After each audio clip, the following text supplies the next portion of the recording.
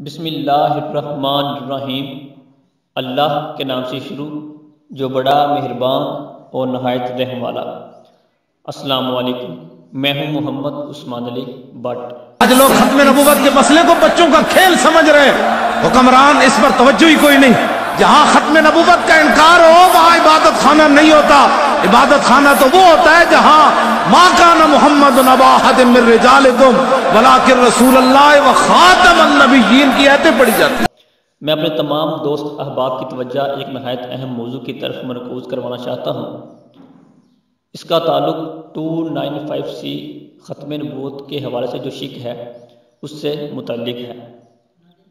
हमारी मौजूदा हुकूमत पाकिस्तान तहरीक इंसाफ और उसके selected prime minister Imran Khan साहब ये बज़ाहिर मुसलमान हैं, ये इस्लाम का नारा भी लगाते हैं और इसके साथ साथ पाकिस्तान जैसी इस्लामिक रियासत को ये मदीना जैसी रियासत बनाने के दावेदार भी हैं।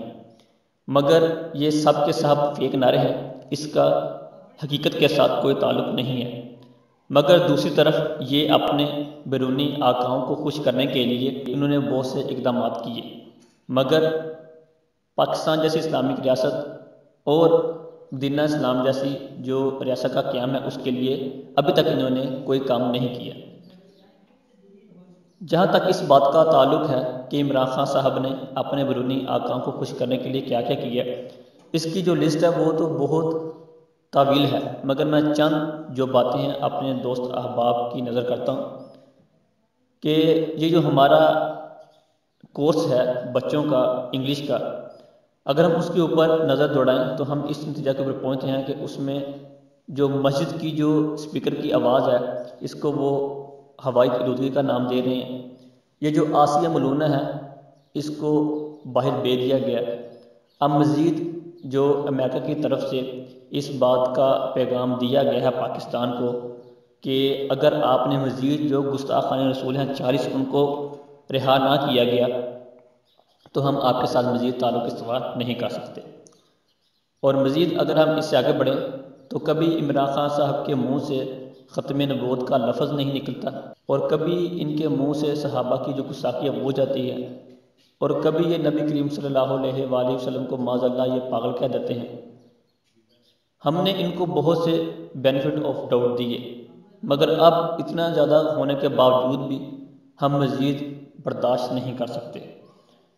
और मैं ये बता देना चाहता हूँ एडवांस में कि ये जो हमारी मौजूदा हुकूमत है ये 295C के ऊपर बहुत जल्द हमला करने वाली है। ये डायरेक्ट तो ये काम नहीं कर सकती जिस तरह के ये डायरेक्ट आसिया मलूना को बाहर नहीं थी भेज सकती। इसलिए हमारे जो इमरान खान साहब सिलेक्टेड प्राइम मिनिस्टर उन्होंने अदालत का सहारा लिया ताकि इनको एक जवाब की जो दलील है वो मिल जाए। और अब ये जो ख़त्म नबूवत के हवाले से जो सज़ा का जो कानून है अब ये होगा और अब इसको भी एक मुकम्मल प्रोसेस के तहत इसको हल जाएगा। अपनी बात जो हवाला जात के साथ पेश करता हूँ कि आगे क्या होने वाला है।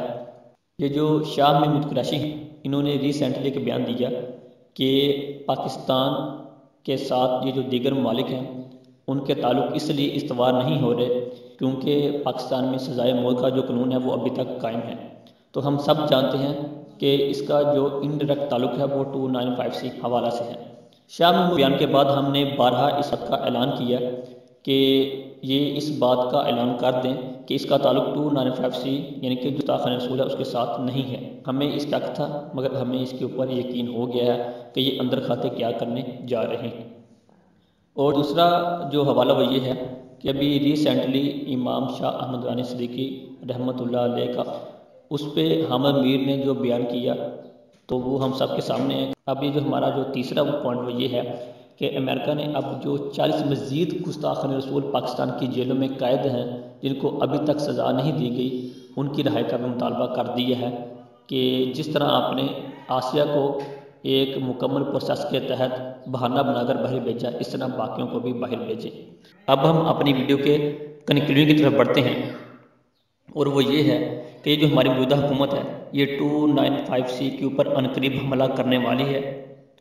ये एक मुकम्मल प्रोसेस के तहत ये काम करेगी। अब वो प्रोसेस क्या है वो ये है कि ख़त्म नबूत का जो कानून है, इसमें सबसे बड़ी रुकावट 1973 का जो कॉन्स्टिट्यूशन है, जो कि इमाम शाह अहमदानी सिद्दीकी अलैहिर्रहमा ने इसका बिल पेश किया, वो तमाम मकातबे फ़िक्र आपके पीछे खड़े हुए।